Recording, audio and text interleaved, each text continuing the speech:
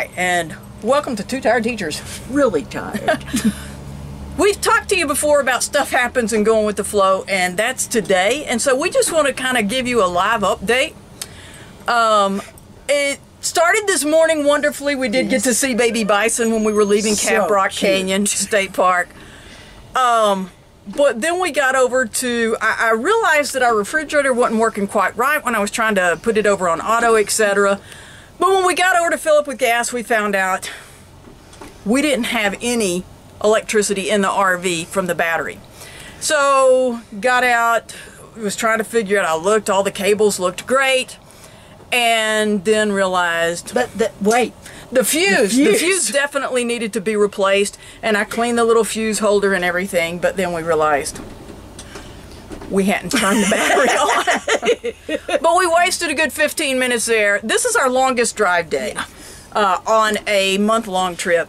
It's our first long day. Yes. We just, last night was a bonus of staying at Caprock. So that was our first encounter. Then we found out our water pump is just not quite working correctly. And so our goal is to make it to Cuba, New Mexico this evening. Well, also, we went to... also, I have had a recurring infection. It's a viral infection. And if it gets really bad, it also gets a bacterial infection. So I had my doctor. It popped up right as on Friday before we left on Sunday, but my doctor wasn't in. So this morning, I had them call in a prescription on the east side of Albuquerque, so we can stop there, a nice big parking lot, and pick it up. So we were heading across Highway 60, which was the straight route to get to Albuquerque. In the metropolis of Melrose, New Mexico. Just past that. Yes. They were going down to one lane. They had construction. Yeah. And so we'd pulled over, and then we realized the traffic coming our direction had gotten through. Our traffic started, and then it got stopped.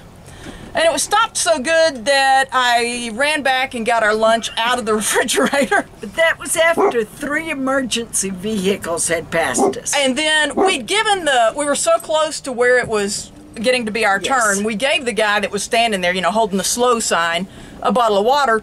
Well, we could hear his walkie-talkie, and whoever his boss was said, "Tell the people around you it's going to be a while."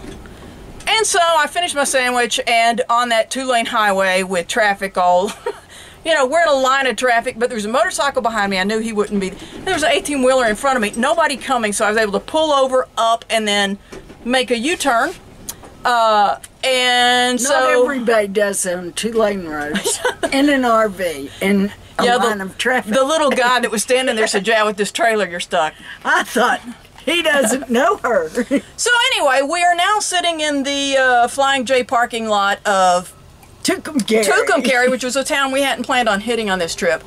But what we've decided to do is I probably can fix the water pump, but we're not 100% sure. There is a Camping World in Albuquerque. Folks, it's going to be a week before we're in another real town, and that's going to be Moab, Utah. It's going to be a month before we're back to Albuquerque or a town that's anywhere near that size. So, this is one of those things of it's better safe than sorry. Yes. Once we pick up my prescription on the east side of Albuquerque, we were hoping to actually bypass Albuquerque, we're going to have to drive all the way through to the west side, to the Camping World. We're going to buy a water pump. Yes.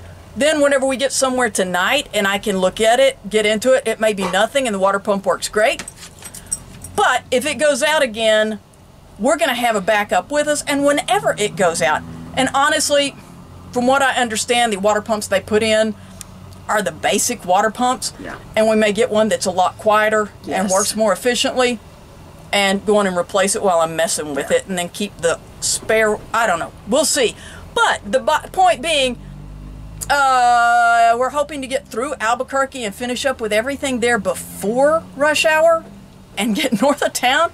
But even if we don't get to where we're going to go to the same stop, it's just instead of getting there earlier, we're going to get there a little bit later. But we want to let you know it's still a great trip.